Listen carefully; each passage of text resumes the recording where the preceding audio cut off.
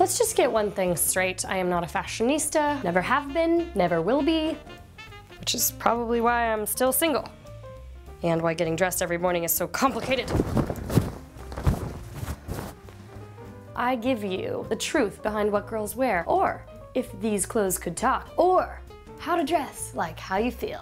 All excellent titles for a Lifetime movie. When it comes to fashion, versatility is the key word. You gotta flip your styles at a moment's notice. Before you get started with your look, do some research, aka scour Pinterest and have others do the research for you.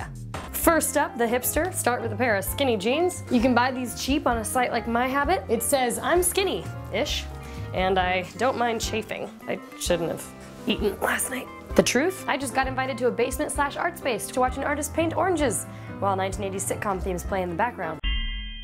Next, put on some musky garb you found at your grandma's yard sale, or its spiritual cousin, modcloth.com. Whatevs. It's like, I'm ironic. Oh, the glasses? Thanks. I read Vice, Allen Ginsberg, and have a Tumblr page dedicated to the streaming consciousness of cats. They're awesome. I listen to existential orchestral EDM, and Radiohead, and your mom. And cute, sultry heartbreaker. When you want to go out and meet a real nice fella who's gonna treat you real nice. Now it doesn't matter what you're wearing up here, as long as it's paired with 6-inch heels you found on Zappos. It says, I am tall and graceful and I'm disguising my stumpy legs. It's worth it.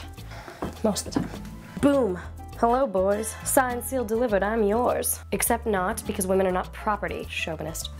Sometimes we gotta be running the business. Who's the boss? I am. Start this look at Kohl's or Macy's.com. Pants, because I didn't shave my legs all week.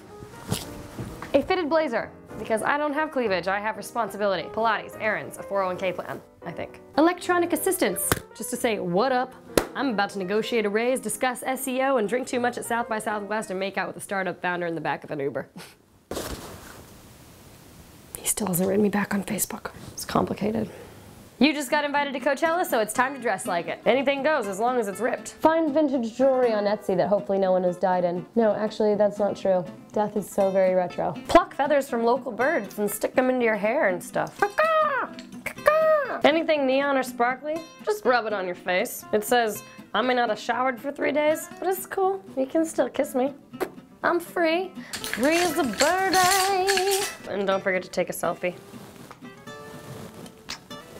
Sites like WikiHow tell you how to dress when you don't want anyone to see how you dress. You know what this means. It's that time of the month. I just gained 2 pounds last night by eating the whole plate of apple cobbler at Denny's. But it's cool, I'm chill. I'm just gonna take a walk to the grocery store where no one will see me. Except my ex-boyfriend. Why is life so hard?